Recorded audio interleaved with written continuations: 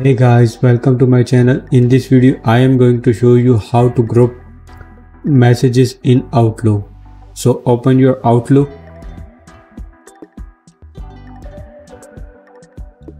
and then go to the folder and select the message which you want to group or filter out.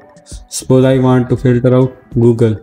Select the message, go to rules, create rule, and then check the from Google and then click on move to. So I want to move whenever I receive message from Google, I want to move to a separate folder.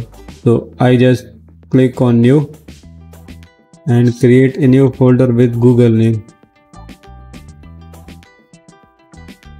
and hit OK. And then OK.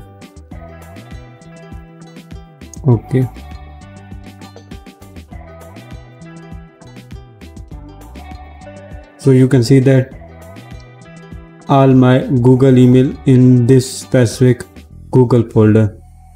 So if you find this video helpful, like my video and subscribe my channel. I will see you in next video. Thank you.